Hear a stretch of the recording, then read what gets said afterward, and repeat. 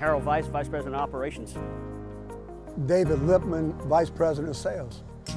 Johnny Medina, Vice President. We started the company in 2011. I mean, you're talking about probably 70, 80 years of experience in the business from different aspects, whether it be sales, operations, logistics, and we all worked together prior to starting the company, and have started with no trucks, and currently we're just a little over 500 trucks and servicing the Gulf of Mexico, both onshore and offshore. Just under 40 locations between Texas, Louisiana, and Oklahoma, and we cater to the oil and gas business predominantly. I mean, when we say we're a full-service transportation provider, we literally full service. We have anything from a personnel van that will haul up to 7 passengers from a service company to the ports for them to be able to go offshore. We have what we call a hot shot, which is just a regular pickup truck, a 1-ton stake bed, pulling a gooseneck, which we call a mini float, and then up to your 18-wheelers, your tandem tractors, pulling a variety of trailers, whether it be a flatbed trailer, a step deck trailer, stretch floats, low buoys, double drops, to be able to service the different pieces of machinery that ends up having to be shipped offshore to be able to drill the wells out there over the Gulf of Mexico, as well as the inland rigs as well. We've always believed on being transparent with the customer, building that, most importantly, the business relationship with them. And that comes with making sure their equipment is on schedule to meet the rig time, the boat times, and follow up with communication as far as just making sure that happens. Between Houston and New Orleans, the Gulf of Mexico service in Fouchon, most everything that serves the Gulf of Mexico is right here, and that's a big part of why we're here, and we all grew up here. We all live within 20, 30 miles of this corporate office. We think that we got ahead of the curve for quite some time just with the safety guys. We had more safety guys here at American Eagle than our 2 larger competitors.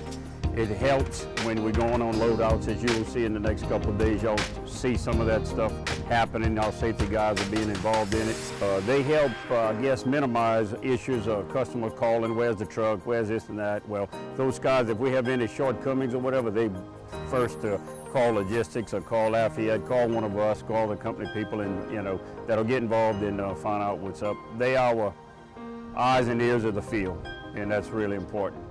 Men and women that have signed on to work with us over the course of the last 11 years or 10 years, they know we put safety first. We do a lot of training. We want to make sure that we give our drivers the tools that they need when they're out there on the road, so it doesn't really matter who they're going to work for. But we're always recruiting. We never not recruit. Whether you're going up or you're going down, you got to recruit. You got to be able to get those quality drivers, and when you have them, you have to be able to retain them. And the way that we retain them is you'll hear them over the next couple of days. I'm sure you've heard it before: front haul, back haul, front haul, back haul. For an owner-operator to maximize his profit margins, he has to stay loaded. So that's what we try and do.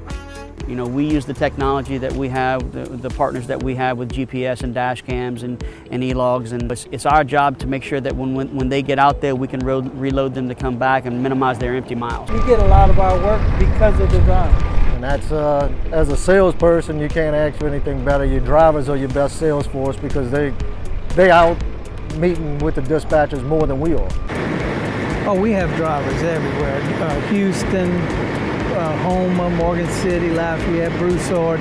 We have trucks everywhere, and when you're putting together a pretty good loadout like this, you use trucks that are in the area from wherever they are. If you noticed, most of the trucks are real clean. Johnny's really pushes these guys to keep up their equipment and make sure it looks good for when we come on these yards, because we always like to outshine our competition.